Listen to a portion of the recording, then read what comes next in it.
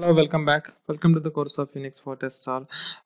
In this video, I'm going to talk about what happens when you type any command or execute any shell script into Unix or Linux terminal. Okay, so so what happens, like whenever we want to deal with operating system, Unix operating system, what we do is we just open the terminal, type the commands, and we get the response. Okay, but let's understand the what happens in backend basically. Okay, so let me go to my notepad. And okay, so we all know my computer understand the language of zeros and ones, right, which is binary language, and everyone knows that, right?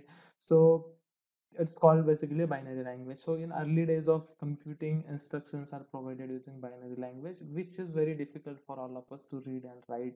So in OS, that is Unix in this case, there are special program called as shell. Okay, so these shells are basically used to translate my command, English-like command, into binary language, which is zeros and ones. Okay, so let us see. Okay, let me show that to you in Paint basically. Okay, so let us say I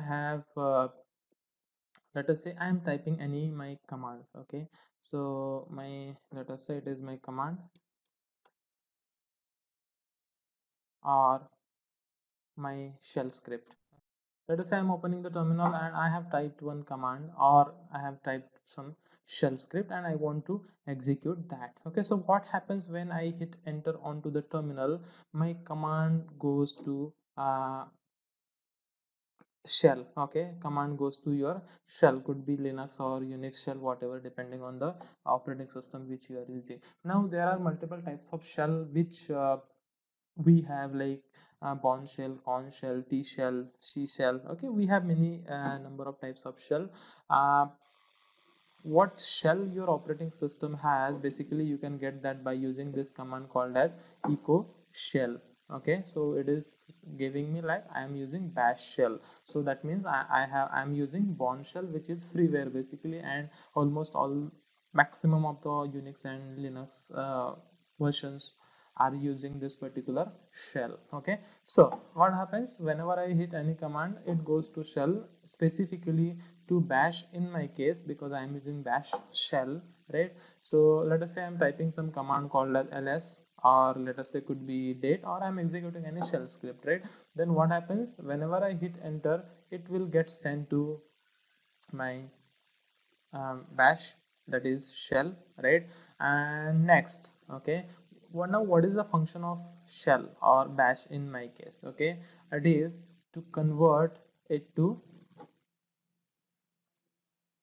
binary language which my kernels understand.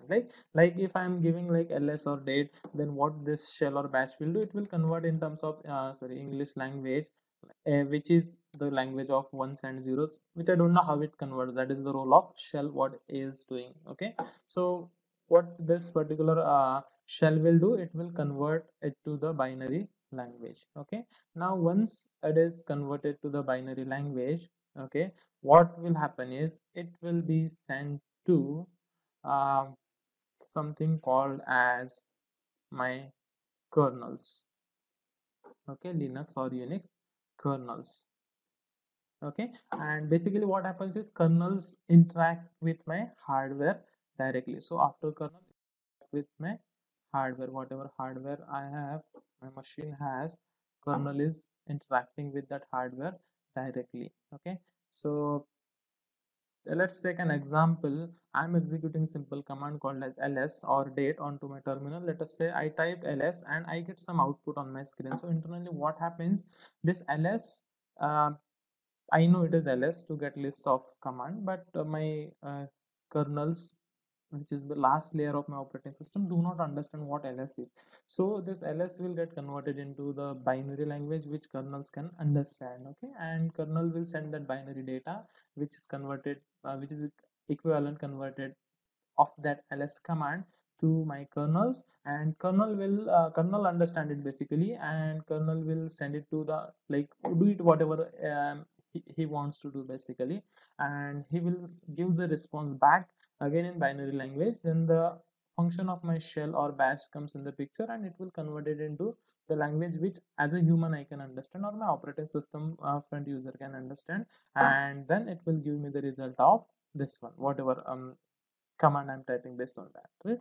So this is basically how your Unix or Linux terminal operating system works basically whenever you hit any command. Okay, so the important part is shell over here, which converts your command or shell script into binary language which kernels can understand, and kernels do whatever you want to do, and kernel sends the response back again in binary language. Again, the role of shell is there, which converts it to human readable, which I can understand, which my operating system in fact can understand. So that is basically how what happens when you type any command or execute any shell script in Unix or Linux terminal. Main important role is of shell script, that is conversion to computer understandable language, which is binary language, language of zeros and ones. Okay, so that's it for this video. Thank you.